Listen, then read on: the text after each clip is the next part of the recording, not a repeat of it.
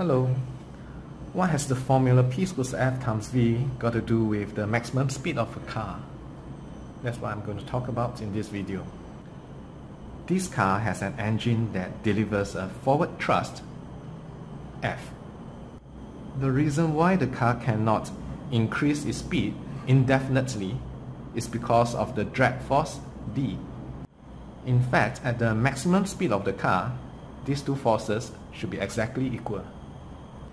This also means that at maximum speed, the power delivered by the engine of the car, which is given by F times V, should be equals to the drag force times the maximum speed.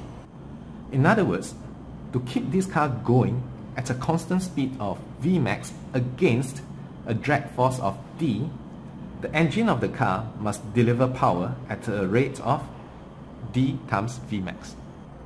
If we sketch the FV graph for the car engine, it will be a 1 over x graph.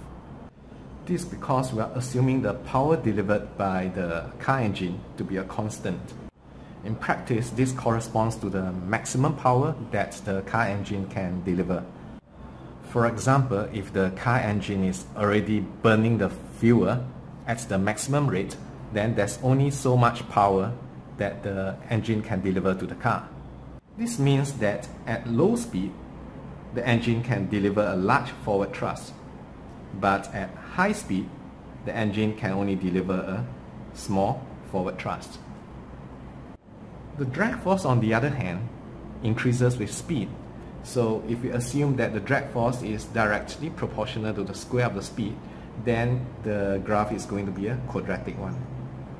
Clearly, where the two lines intersect is where we get the maximum speed, because that's where the drag force and the forward thrust are equal.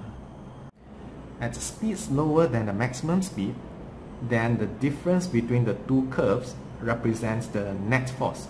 So you see the net force becoming smaller and smaller, meaning the car will accelerate at a lower and lower rate until it hits the maximum speed where it cannot accelerate anymore. If you want to increase the maximum speed of the car, you can use a larger engine which supplies power at a higher rate. So the entire FV graph will shift this way. So the engine will be able to deliver a larger forward thrust at every speed. So you're going to get a higher maximum speed right here. Or you can make your car more streamlined, so the drag force will be lower at every speed. So that will increase your maximum speed even further to this point here. Alright, that's all. Ta-ta!